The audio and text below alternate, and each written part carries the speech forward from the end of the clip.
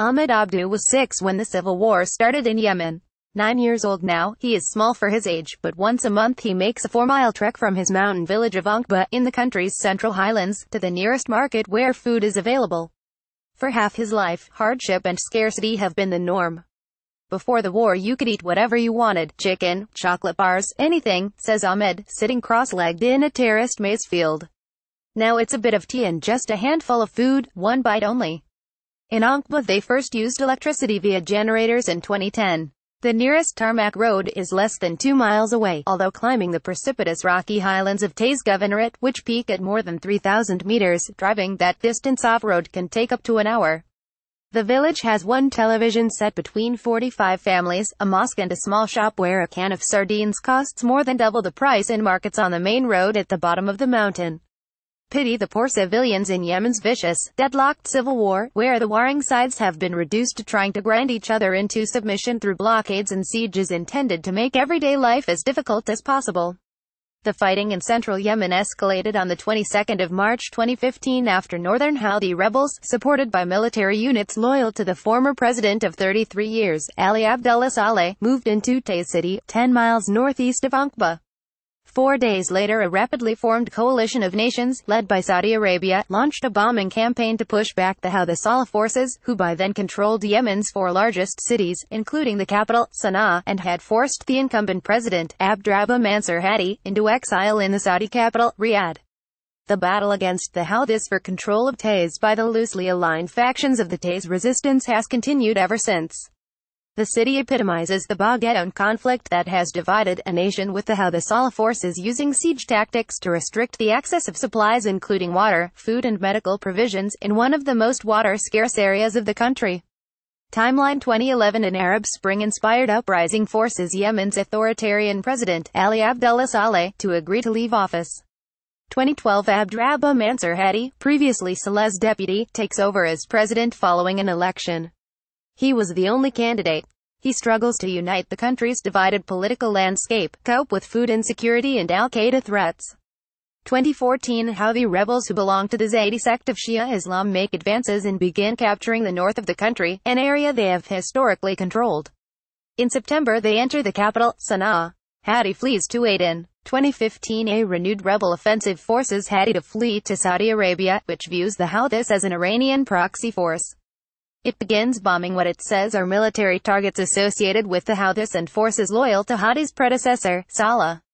The Saudi air campaign receives backing from a coalition of Sunni Arab states, as well as logistical support from the US, UK and France. June 2016. The Saudi coalition is included on a UN blacklist of states and groups that violate children's rights in conflict, reporting it is responsible for 60% of child deaths and injuries. After Riyadh protests, the UN removes it from the list. Human Rights Watch warns of political manipulation. At least 6,200 people have been killed, 2.8 million displaced. October 2016. An airstrike by the Saudi coalition hits a funeral in Sana'a, killing 140. The UN announces a 72-hour ceasefire, which is allegedly broken by both sides. 2017. Devastated by 2 years of fighting, Yemen is described by the UN as the world's worst humanitarian crisis. Millions facing famine and the threat of cholera. November 2017. Saudi Arabia imposes a blockade on Yemen's ports, following the firing of a missile at Riyadh from rebel-held territory in Yemen. Medicines, vaccines and food are prevented from entering the country. The heads of the World Food Programme, UNICEF and the World Health Organization warn untold thousands of innocent victims, among them many children, will die. Rebecca Ratcliffe, thank you for your feedback. Then there is the blockade, imposed by the Saudis in an attempt to crush the Houthi rebels. In peacetime Yemen imported 90% of its food, more than 70% of which usually comes through the Houthi-controlled port of Hodeidah, where the Saudi coalition placed heavy restrictions on imports until shutting down access completely on the 6th of November. The tightening of the blockade, which the Saudi kingdom said was necessary to prevent Iranian weapons from being smuggled into the rebels, included stopping aid and humanitarian workers from entering the country. Last Thursday, agencies said that aid was still blocked a day after the Saudi coalition stated it would allow humanitarian supplies in. Ahmed Abdu, aged 9. Most of his family are across the front line and he has been left to care for aging relatives. Photograph Iona Craig Ahmed's village was cut off by the fighting for 5 months during the first year of the war, when mortar rounds and missiles landed in the terraced fields surrounding his home. Although remote rural areas are able to grow corn and other basic crops during the rainy season, climate change has had an impact on their ability to survive during conflict. In the past, villages would store enough food to last for 3 or 4 months in times of emergency. In recent years, less rainfall, resulting in reduced harvests, means little if any food is stored for periods of crisis. The wider restrictions on imports imposed by the Saudi coalition have driven up food prices, along with the rapid depreciation of the Yemeni currency since its flotation in August. The price of wheat has gone from 4,000 rial £11 to 7,300 rial, said Ahmed as he trudged down the mountain towards the tarmac road. The bag of sugar was 7,000, now it is 14,000, and the rice was 6,000, now it is 9,000, he said. My life has been changed, the how this and the food, he trails off as if daydreaming about all the things he longs to eat. Before, I had everything to eat, everything. I was happy, at ease. Now you can't even have one cake. School is more or less permanently out. With teachers' salaries going unpaid, Ahmed's school in Taiz has been closed since May. When they get salaries, they teach, he said. Combined with the lack of government wages, unpaid since August 2015, it means that families are living on little more than bread and oil.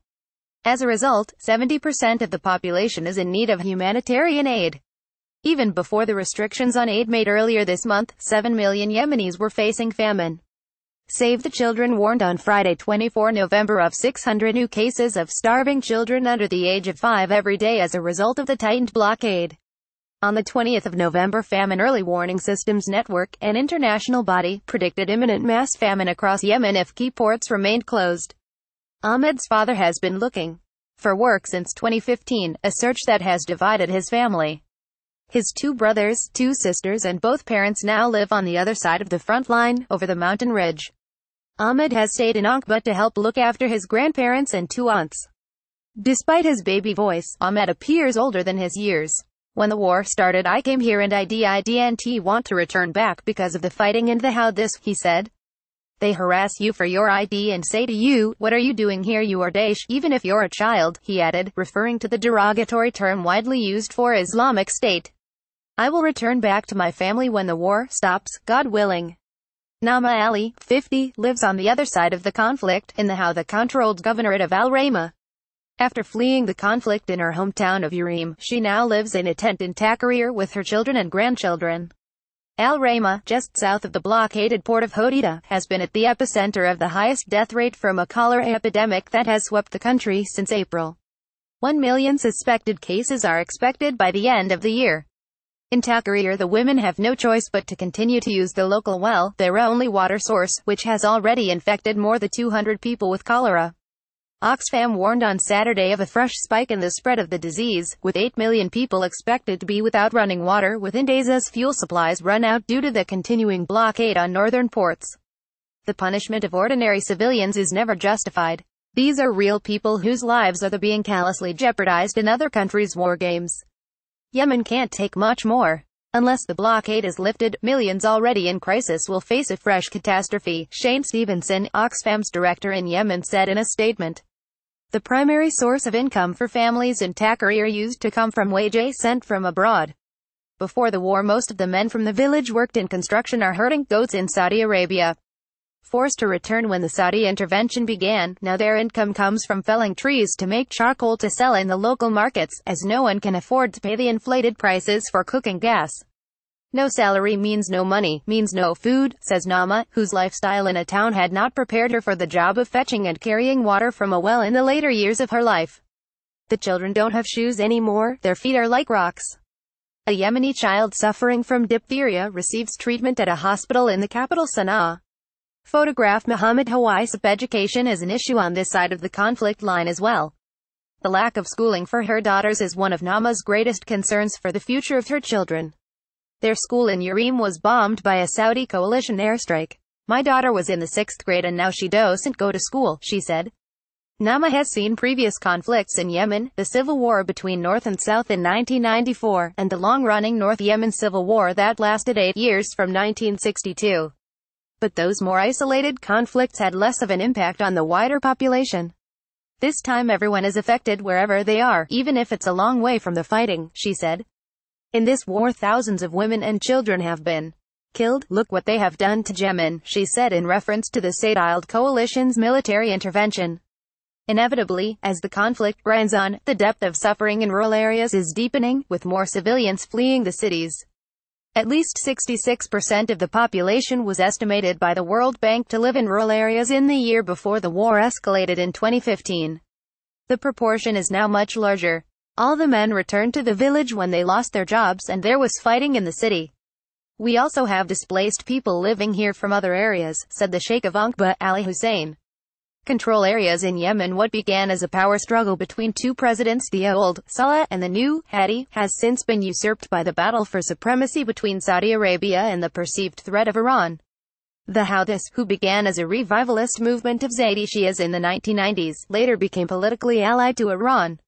But after fighting 6 wars with the state under Saleh's rule, between 2004 and 2010 they increasingly became viewed by the Saudis as a proxy for the Tehran government. Evidence of that alliance was scarce before the Houthis takeover of Sana'a in September 2014. But following their own military intervention, Saudi suspicions have become self-fulfilling. Although the extent of the Iranian involvement or any degree of control over the Houthis remains unclear, the rebel group's progressive military capabilities and weapon-making skills now bear a startling resemblance to those of Iran's Revolutionary Guard and Hezbollah. Reports of Iran's Al-Quds Force, the external arm of the Revolutionary Guard, providing military trainers and expertise to the Houthis, have also surfaced since 2014. The war has been appropriated as a proxy conflict in a much larger regional struggle between Saudi Arabia and Iran, making the prospects for millions of civilians bleak. Aid agencies have declared Yemen the world's worst humanitarian crisis, compounded by the worst cholera outbreak in modern history. For those in remote rural locations on either side of this divided country, it adds up to a future of more hunger and disease. My wish is for the simple comforts and health for my husband, my children, and my family, said Nama. And not to be worn out by this war anymore.